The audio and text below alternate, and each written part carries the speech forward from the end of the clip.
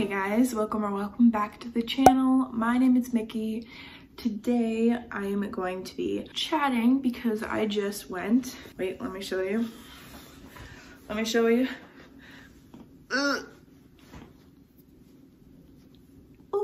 I got my first dose of the COVID vaccine. So I thought I would kind of talk to you guys about what that was like. Unfortunately, they had a no photos, no video policy in the vaccine clinic, so I couldn't actually record myself getting the vaccine. For me, if you guys don't already know, I am pregnant. So in Ontario, Canada, where I live, I'm not sure about anywhere else. I can't speak about the policies anywhere else but where I live in Ontario, Canada, and the region that I live, because they're all different rules and all that jazz. They recently, last week in fact, added pregnancy to the list of high-risk health conditions. Where I am, the town that I live in, you are able to book a vaccine if you're over the age of 65 or have a high-risk health condition. They recently added pregnancy to the list. I didn't think that I would be getting my vaccine until like June, but today is May 5th. Basically what I did was I went onto my region's website, filled out a survey. They emailed me and said, based on the results of the survey, you are eligible. However, you should speak to your doctor because you are in one of the categories that vaccine is, you know, safe for, but there's not as much proof that it's safe, basically, is what it said. You can book now. I did book now, and they gave me an appointment for today, May 5th, at 9:35 a.m. And I did that survey and that booking stuff last week, so I was so surprised that it was within a week of when I booked the appointment. Today I show up at they were doing it at a ice rink, and they had us fill out a quick little COVID screener on our phone. It showed the COVID screener. I had to switch my mask from my cloth mask to a blue, like, disposable medical mask, which I actually haven't worn one of those yet, and they're really uncomfortable. And then I went and stood in line, and the line was very short. There was only one person in front of me, but as I was waiting to get checked in, 20 people started lining up behind me. So I was pretty grateful that I had an early appointment and I didn't have to wait very long. Yeah, so I got checked in, showed them my health card. I had to prove my address. I don't drive, I don't have a driver's license with my address on it, so I had to show a utilities bill with my name and address on it, which wasn't that big of a deal. Went into the vaccine place, got in line. Again, there was no real line. I got seen right away. And the person went over some like questions with me. Do I have any allergies? Do I ever faint from getting vaccines? Stuff like that. And then she said, are you pregnant or breastfeeding? And I said, yes, I'm pregnant. And then she was like, okay, who is your OBGYN who approved you getting the vaccine? And then I told her, and she was like, how the heck did you get in to see that OBG? Because she's really hard to get into and she's really good. And I was like, well, I don't know. My family doctor sent her a request being like, hey, this patient is pregnant. Can you see her? And then I got an appointment. Like, I don't know, it wasn't that hard, so I don't really know what she was talking about. But anyways, I asked if I could take a picture, and she said unfortunately there's a no picture, no filming policy, and gave me the poke. I got the Pfizer vaccine. The location that I was at only does the Pfizer vaccine. I don't know, that's cool, I guess. Interesting. And then they escorted me to a little waiting area to sit down and wait 15 minutes to make sure I wasn't experiencing any adverse effects. Within those 15 minutes, the only thing that I felt was my arm was really heavy. I wouldn't necessarily say that it's like sore yet. I'm sure it will be, but my arm feels quite heavy. On the car ride home, I did start feeling a little drowsy, and honestly, like, I did not sleep last night at all. And my appointment, like I said, was at 9:30 this morning, so I had to get up pretty early, and the place is like 20 minutes away, so pregnancy insomnia is real. So I was already kind of tired, but I definitely, on the car ride home, started feeling a little drowsy. I'm definitely gonna go and take a nap now.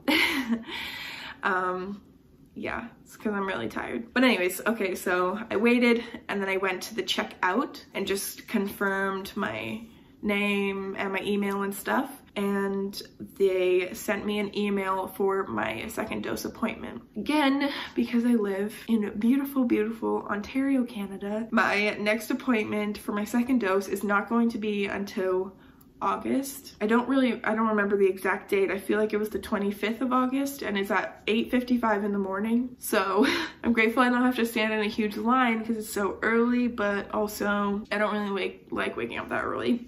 But whatever, is what it is. That's a small complaint. I'm just so grateful that I'm going to be fully vaccinated when the baby comes. I'm due at the end of October, and I'll be fully vaccinated at the beginning of September. So I'm really, really grateful for that. I genuinely didn't know if I would be able to get my second dose in time because of how things are here. And I'm just so grateful because, you know, me getting vaccinated passes the antibodies to the baby, and then if I'm able to breastfeed, which I really hope I am, then I'll also continue to give antibodies to the baby. So I'm just really grateful. You know, me being fully vaccinated, the baby having COVID antibodies, not only does it protect us, but it makes me feel more comfortable with people visiting after I give birth. I don't particularly want unvaccinated people to hold the baby, if I'm being honest. Everything with COVID, in my experience,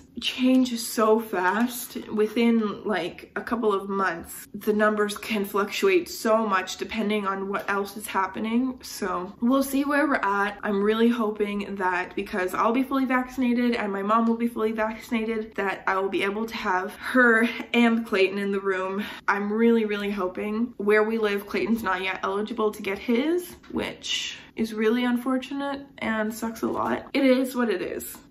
He'll get it eventually. That's it. That's pretty much the whole thing. I wish I could have gotten some footage, but it's kind of a bummer. A little disclaimer, if there's any like anti-vax nonsense going on in the comments, I'm going to straight up delete it. Anyways, I'm so tired and I'm a little bit hungry. So I'm gonna make a snack, probably a bagel with cream cheese, super fascinating. I'll check in later just to give you guys updates if I have any symptoms or anything. I don't really expect anything to happen. I mean, sore arm and drowsiness is like the #1 side effects, and I have that already.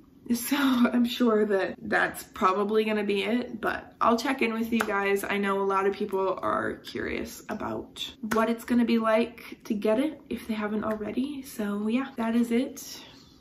Peace. Hey guys, so I'm just brushing my hair because I'm about to go to Tim Hortons, but I'm officially over 24 hours past getting my vaccine first dose, and I can safely say that I'm not having a super negative reaction, so that's really nice. I was a bit worried because some people get like flu-like symptoms, including a fever, and getting a fever when you're pregnant is not ideal. I did not get a fever, so the legitimate only symptom that I did get is a sore arm. My arm from like here to I'd say like there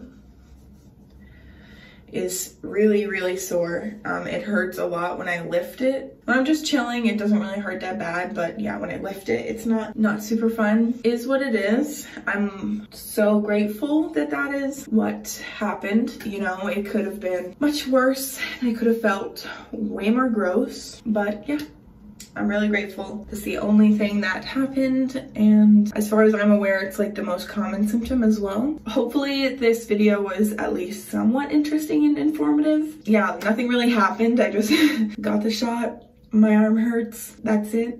So yeah, that's pretty much it. That's the update, and that is it for today's video. I hope you guys enjoyed. If you did, don't forget to give it a big thumbs up, press and subscribe down below, and I will see you guys next time. Bye!